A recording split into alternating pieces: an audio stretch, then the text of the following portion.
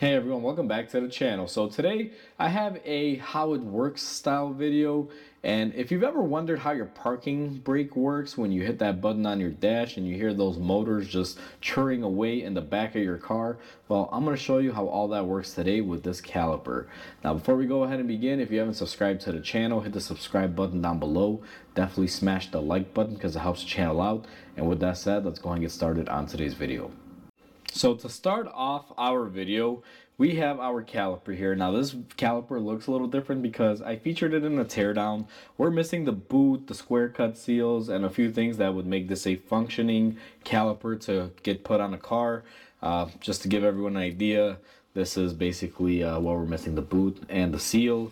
And there's also a couple pins and everything here that will lock the worm screw that we're going to be talking about that actuates the parking brake. So basically, when you have an electronic parking brake system, you still have a caliper that looks like this. It looks like a standard caliper, nothing really crazy. However, the main difference is that on the back of your caliper, you're going to have this cutout here where this electric motor would bolt up to, which would normally be back here. And then you also have the little gear that's right here that basically would spin with the motor, or what the motor will spin basically. Everyone can see that thing moves there. So imagine your electronic motor being on here, and that'll spin in whichever direction you command it to. So as far as the workings of these calipers, it's pretty simple. Now I have this one working as far as the parking brake mechanism, and I'll just give everyone a little bit of a demo. Let me see if I can find the best angle here, which is probably going to be this. And what we're going to be doing for our motor drive is using our impact with a socket that somewhat fits the splines.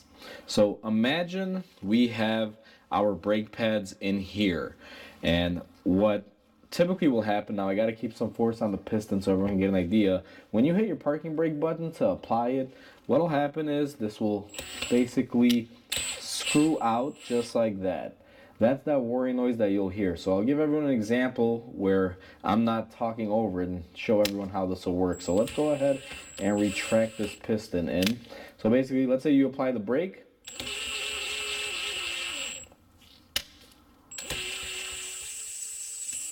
And then you take the brake off.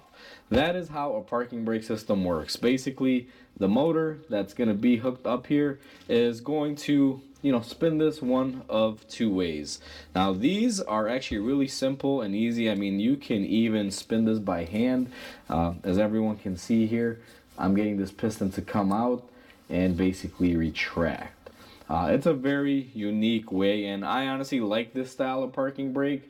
The only thing that I don't like about it is the fact that the parts, like the motor, the calipers, sometimes they'll price gouge you because they'll say it's electronic, when clearly this is a manual, basically caliper, like all of them, just with an addition of a few parts. Now, you may be wondering, what are those few parts? How does this work? It's great that you showed us, but what's inside? Well, we are going to go over the mechanism here really quickly. So I'm going to go ahead and remove my piston and screw assembly.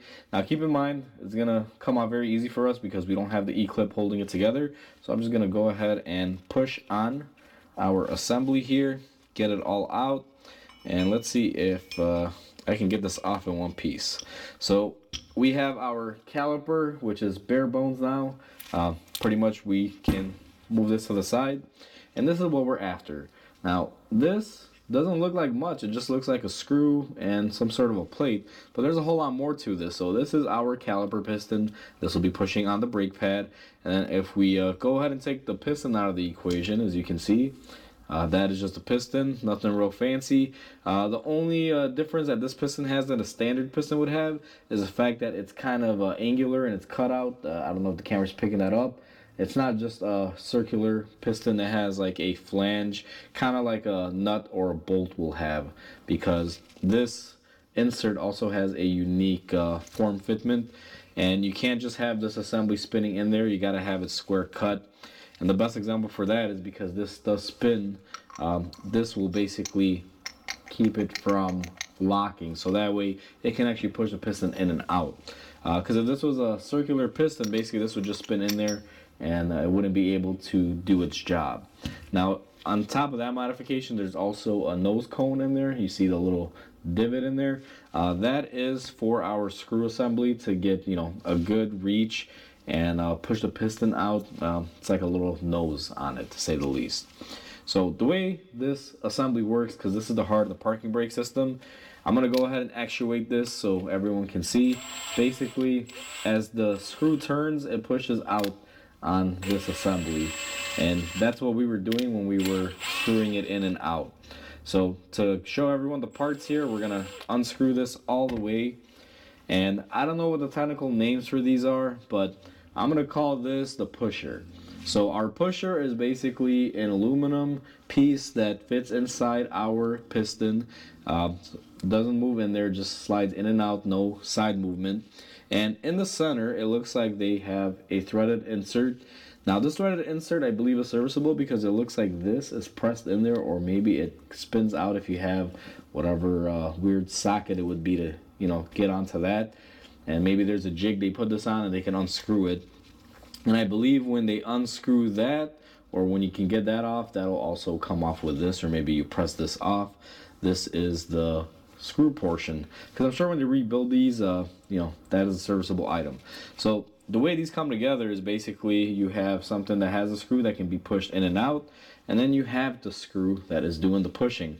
Now there's not a whole lot to this. It's basically one item and it has a bearing. Now the top portion is our bearing. You can just slide that off, and everyone can see here, it's just a needle bearing. The reason why this is needed is because when there's pressure involved in hydraulic systems, and especially this is the backing of it, it's going to push up against the wall of this caliper back there, and there can be friction. So you need a bearing, and these needle bearings work quite awesomely at best. And I'll be honest with you, that is a really nice looking contraption. I mean, I don't know how it glistens on the camera, but I like that. It's cool looking.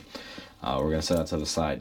And as far as our screw side here, I mean, it's really not a whole lot to it. There is a washer for our bearing that, if I could get it off here, it's usually stiction on there because this oil keeps it on there. Oh, there you go. I lost it again. Oil makes things stick together really, really well, especially when it comes down to like washers and little bearing pieces and things like that. So our washer is simply there as an in-between surface to help them glide. It's normally just the face of that. That's how the needle bearing works. And then this is our screw. So our screw is kind of unique. It has our gear side, which is the driven part. It has a little cutout for the circlip that would lock it into the assembly, which would be this clip right here. And when this sticks out of the caliper, that's put on there to keep the whole assembly in place, so this just doesn't push out and, you know, your caliper basically explodes with all of its internals. And then we have our surface area where the brake fluid is doing you know, it's passed through and getting in there, and where our bearing can load up as this turns. Another unique feature is, you notice that it has these little 3 cutouts on there. Those will correspond with this little notch on here, and I'm assuming that's just to lock it in place so it doesn't over screw it, because most parking brake systems are not smart enough, or at least they don't really know when to stop per se. So you got to have some way to keep this from overreaching itself and really hammering this in tight, because that'll mess up the assembly. And basically these little notches that are cut out on there and that little groove, I don't know if the camera picks it up, but it's right there. Everyone can see it. What that does, it keeps this from basically stripping itself, because the way the motor works, like I said, is it's gonna basically unscrew and screw until it meets a force it can't go further with. And then what the computer does, it'll say, I have too much amps going through, so I need to stop. That's how the system works. So when you're unscrewing this or retracting it, once those 2 items hit each other, and I should probably give everyone a good example of this here. Let's screw it in. So notice how as soon as it catches, it wants to drive it. Now let me get my gloves out of here, but basically unscrew it and then screw it. If it catches right there, you will see, and this is hard to show, but there is a little gap in between there. And I don't know how well the camera's gonna pick that up. And that's just there because if I was the electric motor and I'm screwing this in, the second I meet resistance, the computer is gonna pick up on that and say, okay, my parking brake is disengaged, and cut power to the motor. And then same thing when you're unscrewing it, as the brake pad gets jammed on the rotor to apply the brake, the computer will pick up that the motor is pulling in higher power and say, okay, I've reached my end, and it'll stop. So even though it's a smart system, it's also kind of a dummy system, because the way that it's checking itself, if it's applied or unapplied, is basically through voltage and amps, and it knows.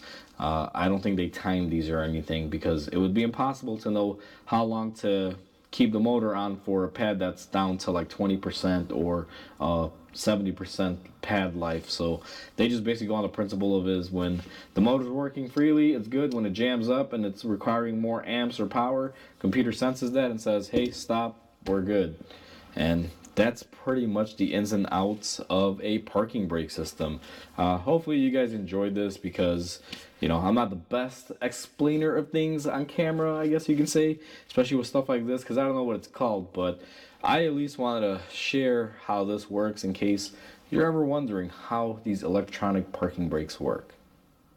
So that is how your parking brake works on your vehicle when you push that button on your dashboard. And I will say I do like electronic parking braking systems, but they can be quite expensive. When you have this system in your vehicle, there's a lot of things like a computer running the show, wiring harnesses, connectors, switches, relays, motors to pretty much run everything. And then you also have the added mechanicals to the caliper, which all in all will wind up costing more if you ever have a failure, and can be a little bit of a nuisance because, well, electronics are a little bit more, I guess you can say, kooky. You need more things to diagnose them, like computers and things like that. So that is the downside of having a system like this, although I am very fond of them because they work very well. And I like the fact that you can push a button instead of trying to pull a manual brake cable or pushing a pedal to snap a cable or something. Here in the Midwest, parking brakes usually don't work because you'll pull on it once and it'll break because no one's ever used it. So I like this because it's always in use, and it's a big safety thing. It saves transmissions from breaking down earlier. That's the whole point of why they have changed the nomenclature from emergency brake to a parking brake.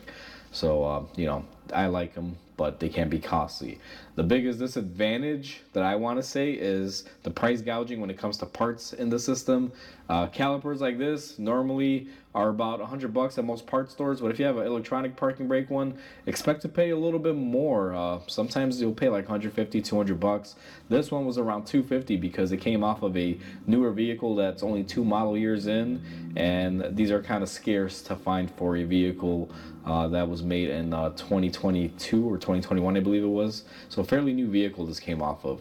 And it already had issues because it was a corporate use vehicle, which racks up a lot of miles.